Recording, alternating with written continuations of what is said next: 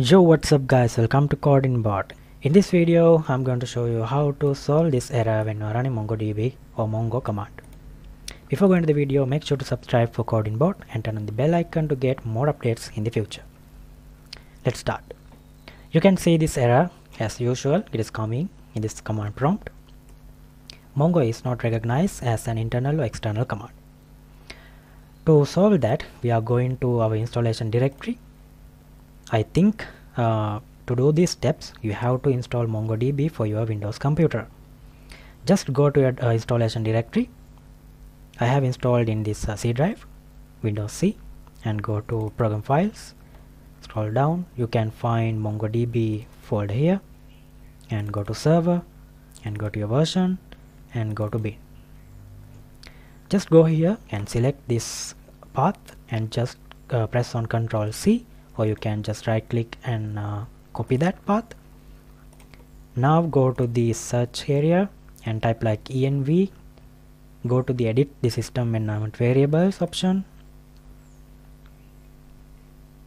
Right, in here you have to go to this environment variables button, and then in here in this box you can find a name path.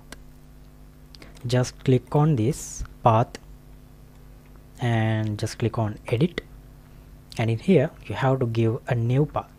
Just click on new button and paste that path which you have copied previously. Paste, or you can press on Ctrl V to paste the path which we have copied previously. And now we have to click on OK, and just click on OK here. Just click on OK again. Alright, now we have to open up a new command prompt. In here I'm going to type like Mongo.